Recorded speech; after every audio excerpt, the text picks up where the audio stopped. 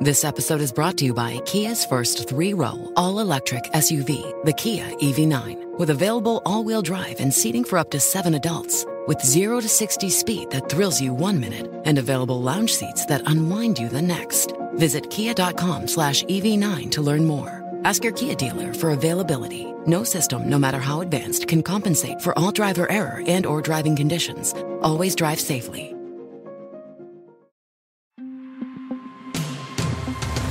Hey, it's Kim Komando today, your daily podcast to keep you up to date with all things digital and beyond. And I'd love to have you be a part of our podcast. You can make an appointment to speak with me. Just head over to komando.com, and on the top right, there's a button that says Email Kim. Fill that out, and that's it. I always like to kick things off with something interesting, and I've seen some really weird things for sale on Facebook Marketplace, and I'm sure you have. But get a load of this. Some guy is asking you to pay him $500, what appears to be a massive old butane tank filled with butane. That's right. It says huge, old, and very heavy. Full or almost full of butane. Need to have it gone ASAP. Must be able to move it. I am not going to move it for you, and I want $500. So essentially, he wants you to move what could be a bomb. Okay, and pay him $500 for it with all the butane. Which reminds me, what weighs more, a gallon of water or a gallon of butane? Which weighs more, a gallon of water or a gallon of butane? Anyone? Okay, a gallon of water. Why?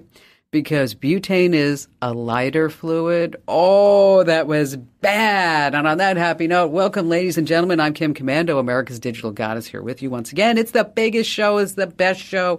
It's the most trusted show about all things digital.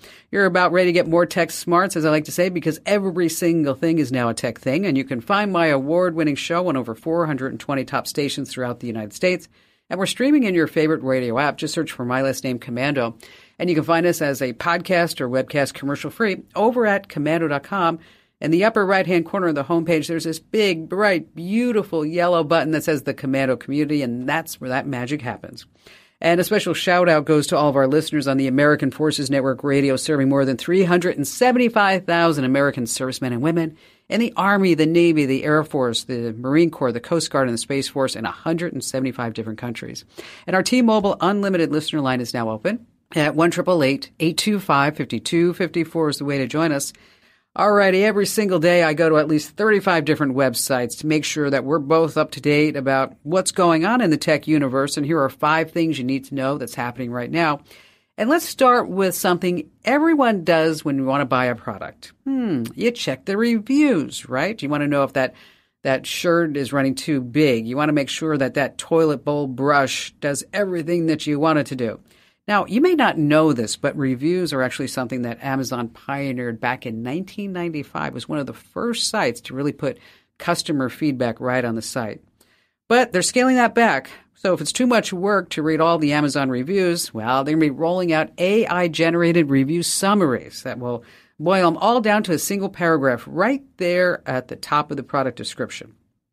But I want you to think about this. Can you really trust a company to truly summarize the product that it's selling to you, that it's making money off of? Okay, we know that AI lies.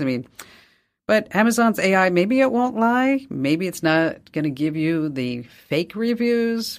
I don't know. I have my doubts. Coming in at number 2, get a load of these apples. For years, there was always this conspiracy theory that Apple intentionally slowed down iPhones when a new model came out. Planned obsolescence. You probably heard it yourself. But as it turns out, you're not crazy. Maybe your iPhone really did slow down. Apple's been accused of secretly throttling older iPhones in a class action lawsuit. And Apple says, we've never done this. A judge finally told the company this past week, you need to pay up. So how do you know if you've been impacted? You have to have already filed a claim. Now, if you're a regular listener of the Kim Komando Show, I told you about this about, a year and a half or 2 years ago. Impacts the iPhone 6 through 7 Plus before December 21st, 2017. How much can you expect to make? $65. Woohoo! Yeah, I know.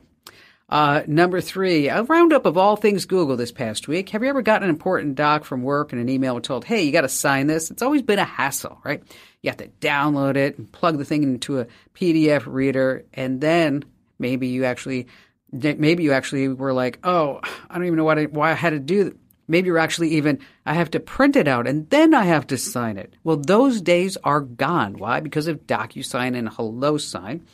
Well, get this. Google is now adding eSignature tools to Google Docs and Google Drive. This is great. You can try it out in beta. It works like a charm.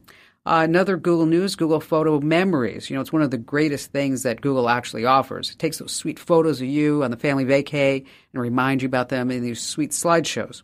Well, a new AI upgrade will let you see co-authored memories, meaning that you can ask everybody in the family or friends to collaborate. You get title suggestions for new albums. You can share them as videos, and makes it sharing easier with your iPhone friends. And you can also make a digital scrapbook in a style that AI thinks that you like. Love these. Google served me some memories of my mom the other day. I was sitting there at work and I got all teary-eyed because I miss her so much. But I was really thankful to see her smiles and hear her voice. And that's those Google memories. All right, number 4, airport food to the rescue. What is this? Yes. When you're in a rush at the airport, you got 2 choices. Make it to your gate on time or get some food. Now, some major airports in the United States have come up with a solution. They're going to deliver food right to the gate. That's right.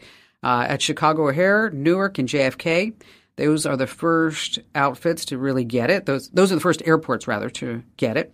You don't have to download an app to make an order. All you have to do is go to the QR code right next to the gate, tell them what you want, and then somebody's going to be delivering that food pronto. I mean, this is a problem I didn't know that I wanted solved, but now I'm glad that it is. And finally, this, coming in at number 5, $250 an hour. Wow. That's how much you can make doing this job freelance. And you don't need a college degree. Do you know what it is? I was really shocked by this myself when I saw it over at CNBC. Freelance writers. Take that AI. I wouldn't have thought, because ChatGPT, I thought, would have kicked all the freelance writing to the curb. But as it turns out, freelancer.com did a study, so the job postings are up 58% compared to last quarter. Now, I play around with ChatGPT. I'll tell you, I don't think that it writes very well. I mean, it does if you just want boring writing, but if you want good writing, talking about great writing, that you actually need to have somebody who knows how to write. So how do you get a job like this? You just put yourself out there like on Upwork or Fiverr, and don't be shy about your rates because AI doesn't have the right stuff. Oh, womp womp.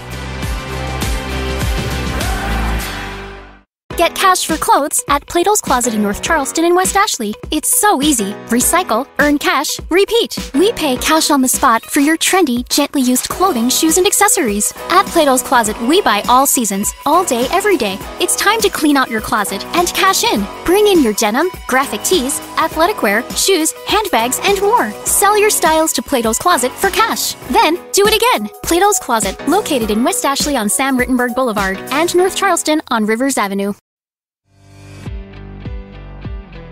Video games. Yeah, they're just a ton of fun, right? They're challenging, and they're also a connection for so many people. But for some video games, there's this line between fun and then it turns into addictions. And joining us right now is Logan Visser. He's courageously agreed to share his personal story and his battle with video game addiction. And to tell you a little bit about how bad things have gotten for Logan, at his height, he was playing video games 16 hours a day, every single day of the week. And I'm sure you know someone close to you who is an avid gamer, and they might even share some of the same symptoms as Logan. And that's why you definitely want to listen up to this entire chat. Logan, first of all, thanks for being here. I'm really proud of you for being here because I'm sure it's not easy for you to come out and say, hey, I had a problem. Yeah, thanks, Kim. I think it is tough. It's hard for people to be vulnerable.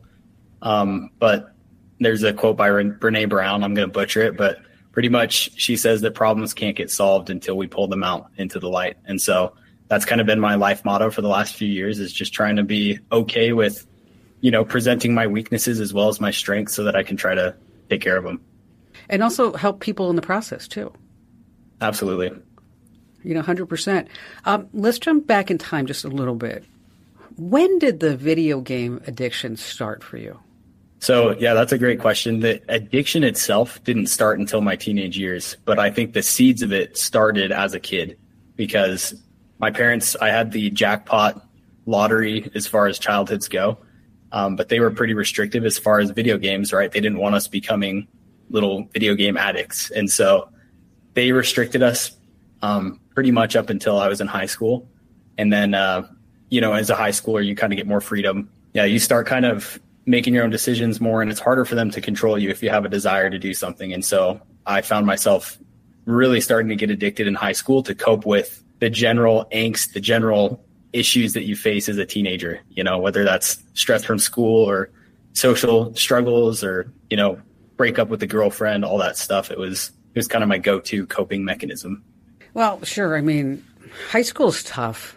And I think a lot of people underestimate how it is. I mean, aside from the physical changes and the hormones, and then you are now trying to become independent. So getting into a video game becomes a way to escape, right?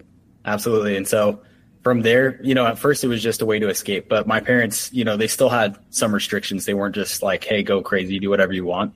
If my grades dropped or performance in sports, things like that, if they could tell I was being affected, they would restrict me. And so that kind of set the groundwork. So I feel like I've always had an addictive personality.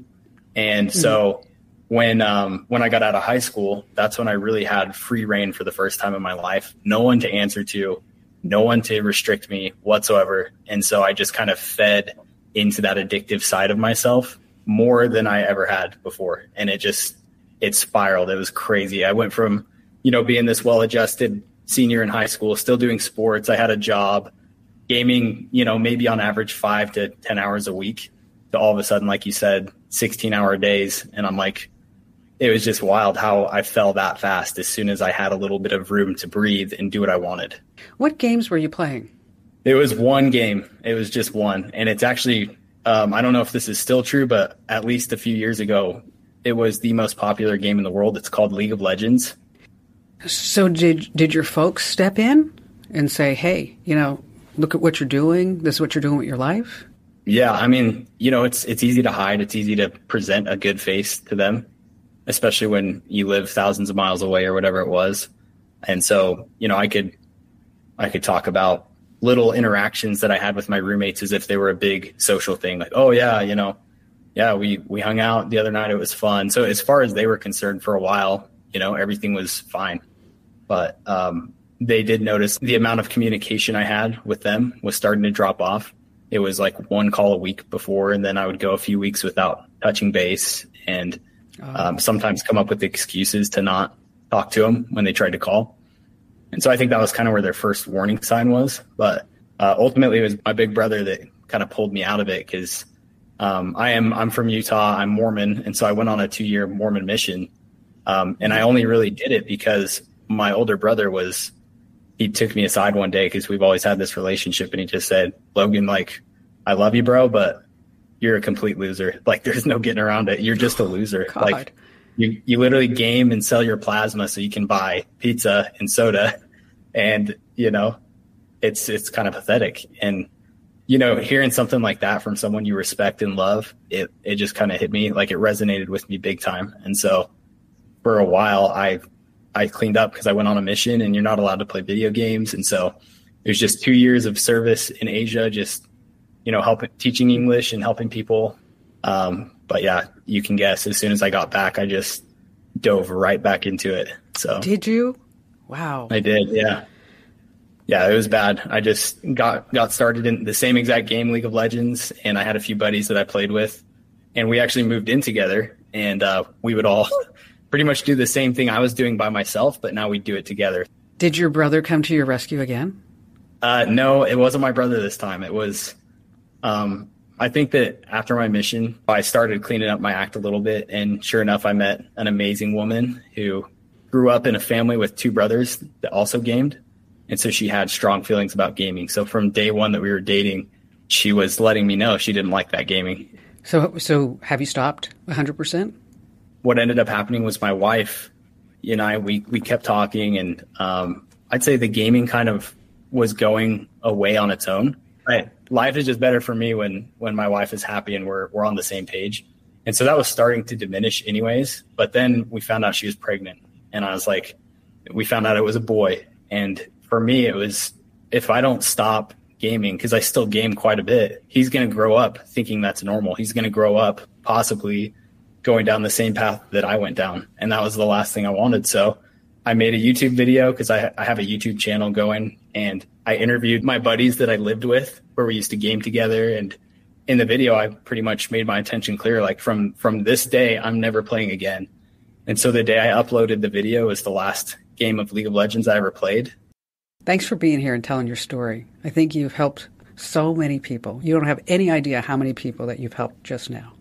Hey, I just want to mention, if you are suffering from a video game addiction, or if you know someone who is, there's actually something called Olga. It's Online Gamers Anonymous. It's an online support group, resource center for people who are addicted to gaming. It uses a 12-step program similar to Alcoholics Anonymous. And they also have Game Quitters. It's a resource started by someone who has actually been there. So again, it's the Online Gamers Anonymous, or you can just search for Olga. All right, we're going to switch gears right now. Let's talk about which apps are worth your location data. Google Maps only works if you give it your location. And is that loss of privacy worth it if you're lost? Okay. Well, your phone's apps send location data to companies every single second. Uber, as I mentioned, Google Maps, Postmates, they all have good reasons because they have to give it. They need that in order to provide a service to you. So to identify which apps deserve the location, you have to think about how you use it. Okay. But that weird quiz app, you probably don't need to share your location with it. And once you've figured out which ones don't need it, I want you to go into your phone's location permissions. Now, we're going to start with iPhone, and then we'll talk about Android. For your iPhone, you're going to open your settings, scroll down and tap Privacy. And then that's where you can open Location Services. And just go ahead and check all the app and check all your apps and make sure you're not giving locations, like I said, to a weird quiz app or, whatever else you might have on there. For Android users, open your settings, tap on apps, and then again, you're going to click the app that you want to change the location permissions for and just toggle it off. And it's pretty clear cut which ones actually need your location. Think delivery, navigation, and rideshare. Everything else, just say no.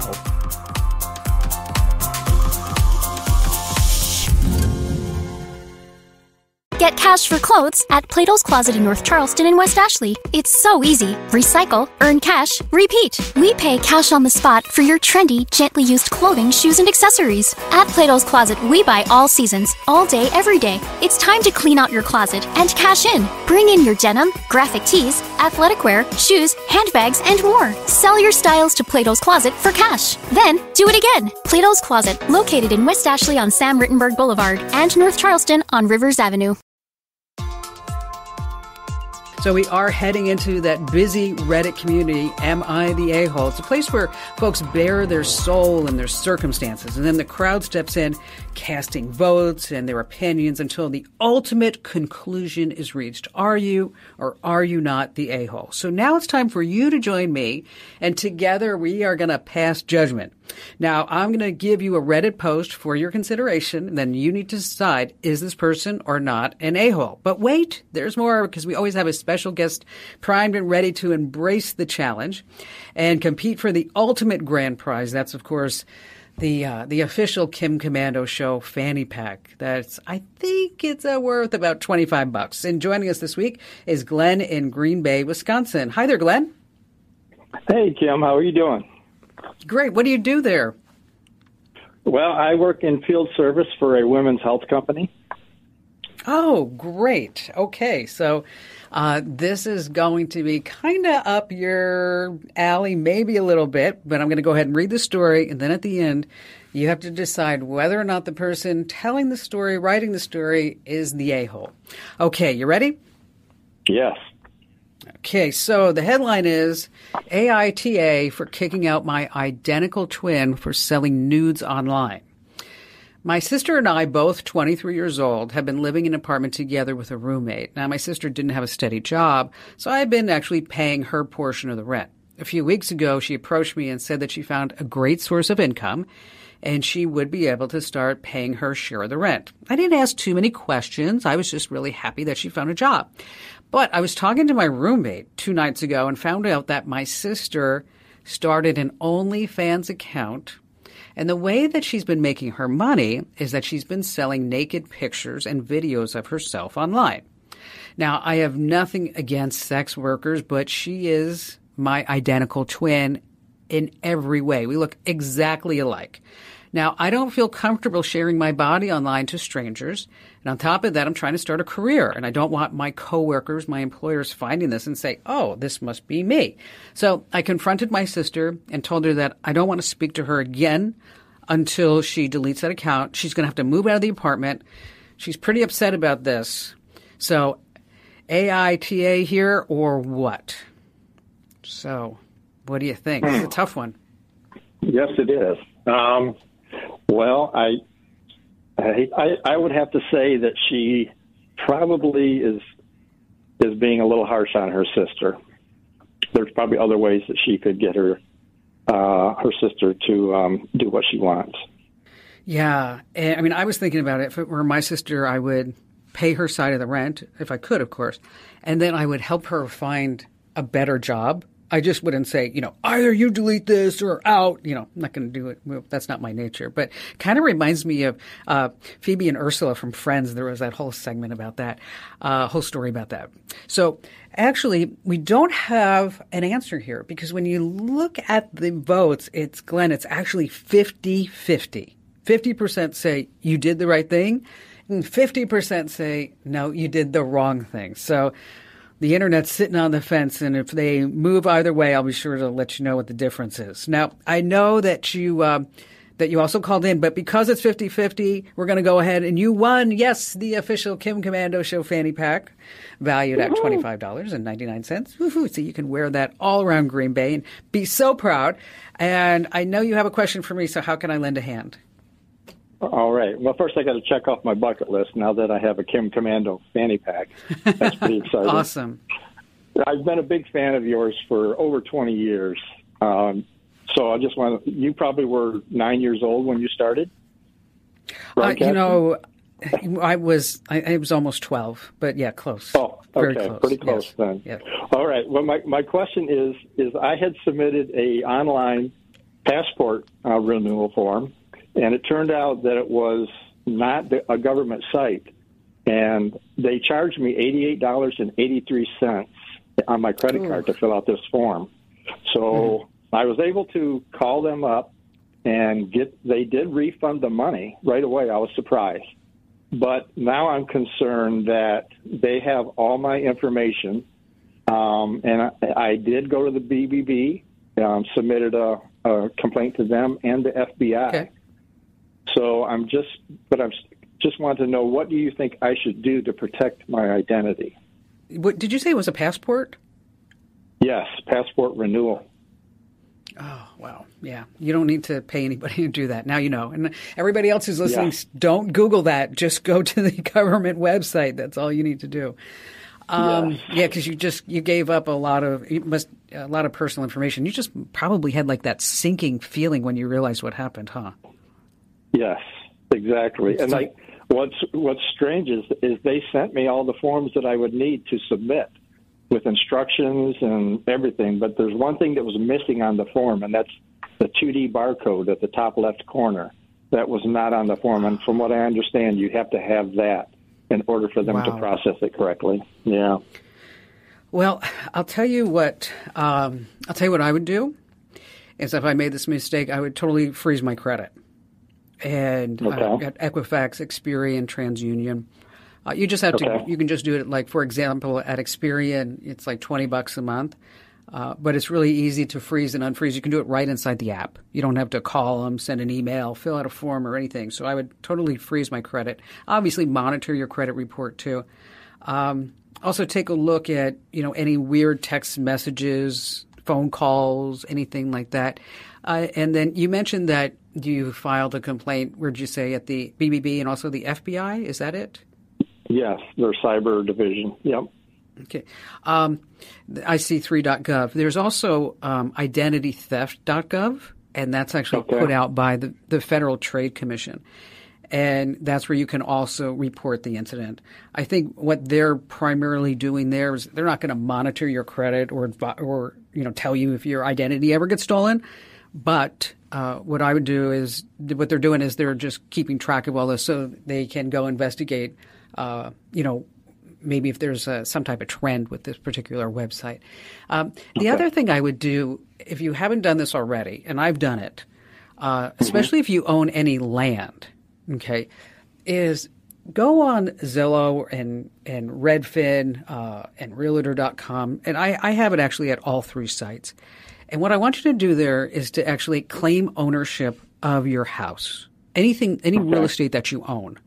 And so, like, for example, Glenn, I'm really good at all things technical, but sometimes I don't make the best investments.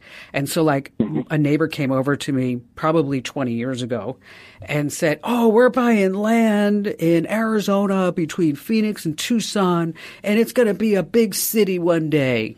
Okay.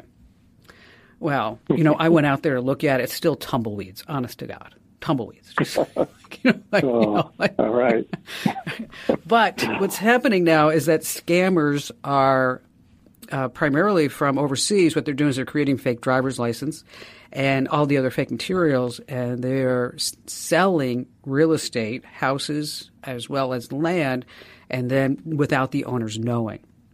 And so the whole idea is that if you claim ownership on your house and any land or anything like that, is that if, in fact, the status of that real estate ever changes, is that you'll get an automatic notification because they're basically saying, "Oh, so your house is pending. Your land is pending," right? And then that's when you can go, I don't think it's pending. So, right. Okay. What's going on? And, some local municipalities and also counties have actually set up ways for you to monitor your real estate using their portal. And so you might want to just check that out as well. But I would definitely just, make sure that you keep your eyes and ears open for any type of changes. And I'm really glad that you won the fanny pack because now you can check that off your bucket list. Yes. And for those of you who want to buy a fanny pack, head over to kimcommando.etsy.com. Once again, that's kimcommando.etsy.com. All right, let's talk about some steps that you need to take with your old phone before you sell it or you give it away, because there are some things that you may have never thought of. Like, for example, number one, you want to back up your device first because your phone has your entire life in one place. I'm talking about your pictures, your contacts, other personal information. So I want to make sure that you back it up. Now, if you do it to the cloud, it's going to cost a monthly fee to cover maybe some extra storage. And you may be better off using a backup service that you can trust. And we recommend our sponsor, iDrive. Number two, after you back it up, you're going to do a factory reset on your device because this way all your personal stuff stays, well, it's personal, okay? You don't want a new user device having all your data. Step number three is you're going to protect all your personal information because you want to look at your iCloud or Google Drive so it stays linked unless you manually unlink it. So you want to make sure that you unlink it. And don't forget to remove that SIM card and also if you have any external micro SD cards. And then finally, check the value on your device. You want to look at Apple's current trade-in value program. Amazon has the same thing. Or you can look at Declutter or Gazelle to make sure that you're getting the best price. And, of course, you can always check on eBay as well. If you need all the steps for this, look no further than the official homepage of The Kim Commando Show. And there you're going to see a link that says Show Picks.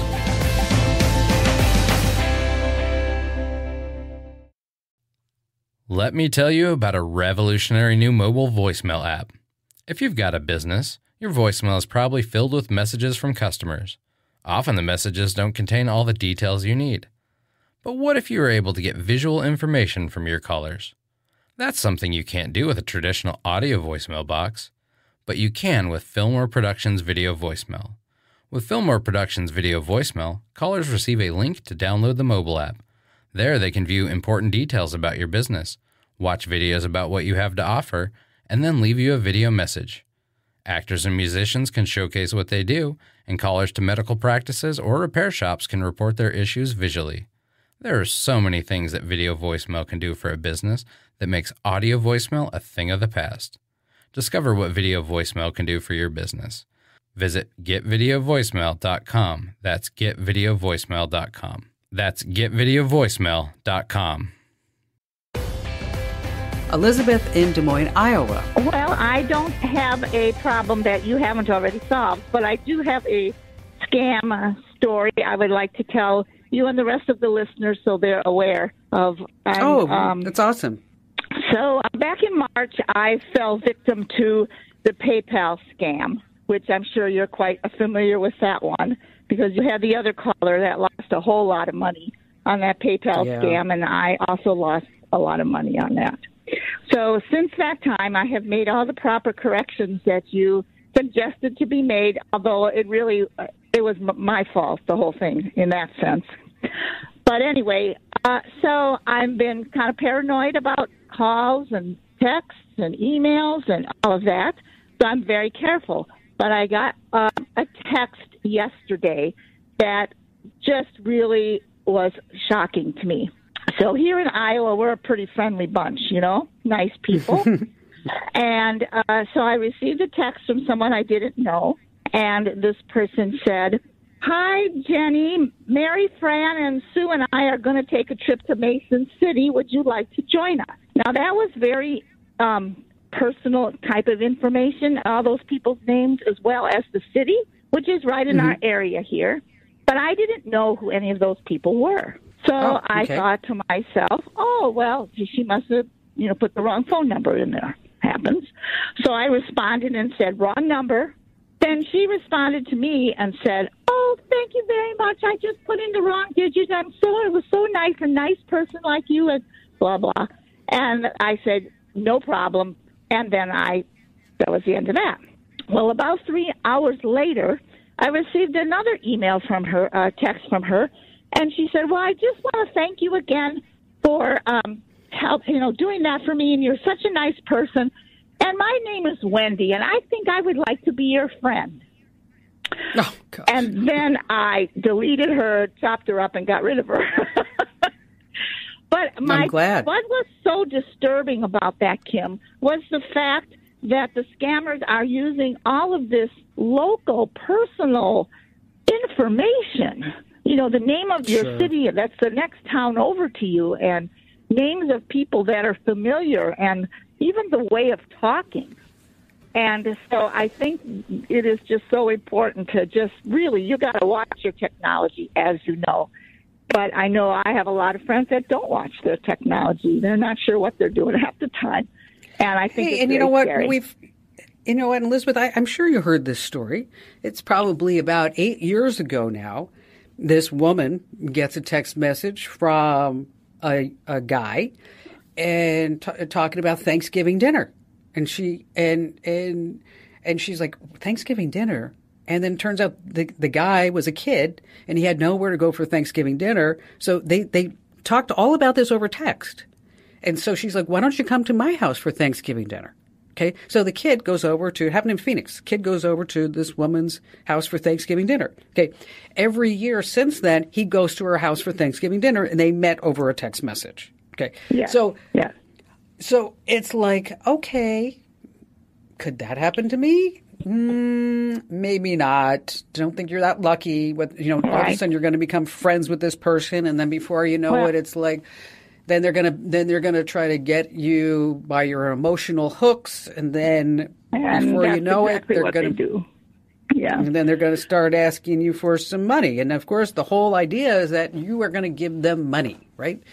And then after you give them money once, twice, 3 times, that's when you normally smarten up and go, I don't think they wanted to be just my friend. Yes, if you need friends, folks, go to church, go to synagogue, go to temple, wherever you go, and make some friends there. Because you know what? You can see them in person. Elizabeth, thanks for your call today. Appreciate you getting through.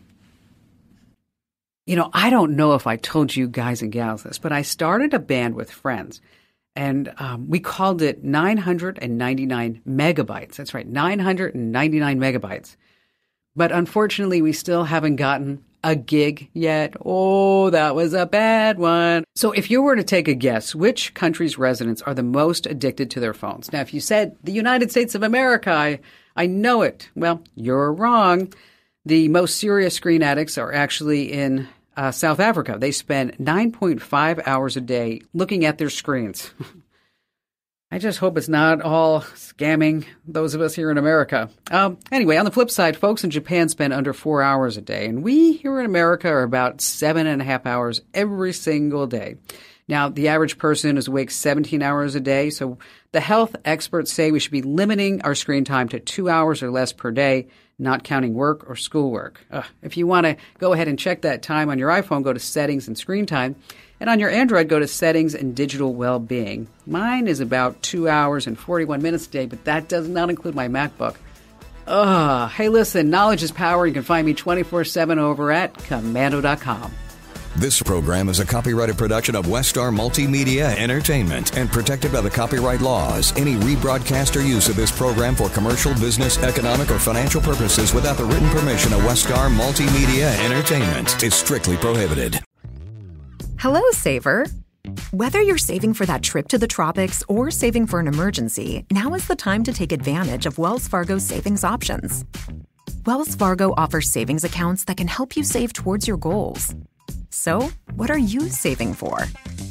Visit a Wells Fargo branch or wellsfargo.com/save to open a savings account today. Wells Fargo Bank, N.A., member FDIC. Get cash for clothes at Plato's Closet in North Charleston and West Ashley. It's so easy. Recycle, earn cash, repeat. We pay cash on the spot for your trendy, gently used clothing, shoes, and accessories. At Plato's Closet, we buy all seasons, all day, every day. It's time to clean out your closet and cash in. Bring in your denim, graphic tees, athletic wear, shoes, handbags, and more. Sell your styles to Plato's Closet for cash. Then, do it again. Plato's Closet, located in West Ashley on Sam Rittenberg Boulevard and North Charleston on Rivers Avenue.